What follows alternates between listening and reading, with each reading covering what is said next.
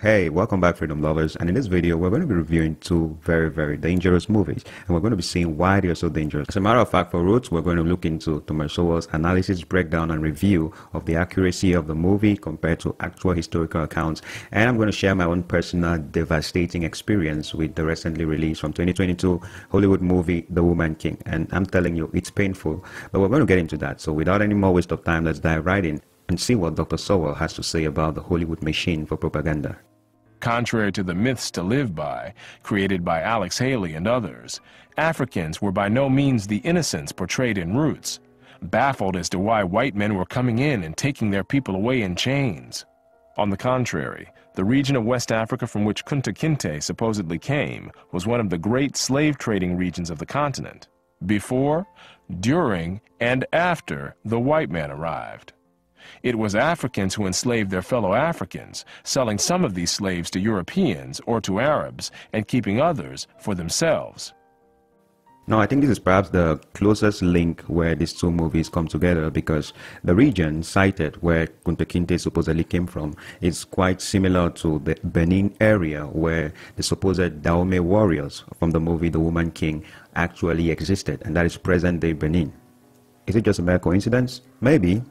Or maybe not. Even at the peak of the Atlantic slave trade, Africans retained more slaves for themselves than they sent to the Western Hemisphere. This pattern was not confined to West Africa, from which most slaves were sent to the Western Hemisphere. In East Africa, the Maasai were feared slave raiders, and other African tribes, either alone or in conjunction with Arabs, enslaved their more vulnerable neighbors. As late as 1891, it was reported that Manyuema slavers had demoralized surrounding tribes, destroying crops, and famine reigned everywhere. Even in the early 20th century, Abyssinians were still raiding other Africans and carrying off slaves. It was 1922 before the British had gained sufficient control in Tanganyika to stamp out slavery there. Arabs were the leading slave raiders in East Africa, ranging over an area larger than all of Europe. The total number of slaves exported from East Africa during the 19th century has been estimated to be at least 2 million. Despite the impression created by Roots, during the era of the massive slave trade from West Africa, a white man was more likely to catch malaria in Africa than to catch slaves himself. The average life expectancy of a white man in the interior of sub-Saharan Africa at that time was less than 1 year.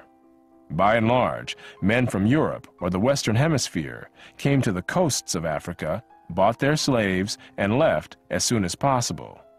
Even so, the death rates among the white crews of the ships carrying slaves to the Western Hemisphere were as high as the death rates among the slaves themselves. It was only much later, after quinine and other medical measures enabled Europeans to survive where there were tropical diseases, was it possible for them to invade Africa in force and establish empires there. But by then, the Atlantic slave trade had already been ended. During the era of that trade, Africa was largely ruled by Africans, who established the conditions under which slave sales took place. The crew of a slave ship was in no position to defy African rulers and their armies by going out across the land and capturing people willy-nilly. The stronger African peoples captured and enslaved the weaker peoples. The same pattern found over the centuries in Europe, Asia, the Western Hemisphere, and Polynesia.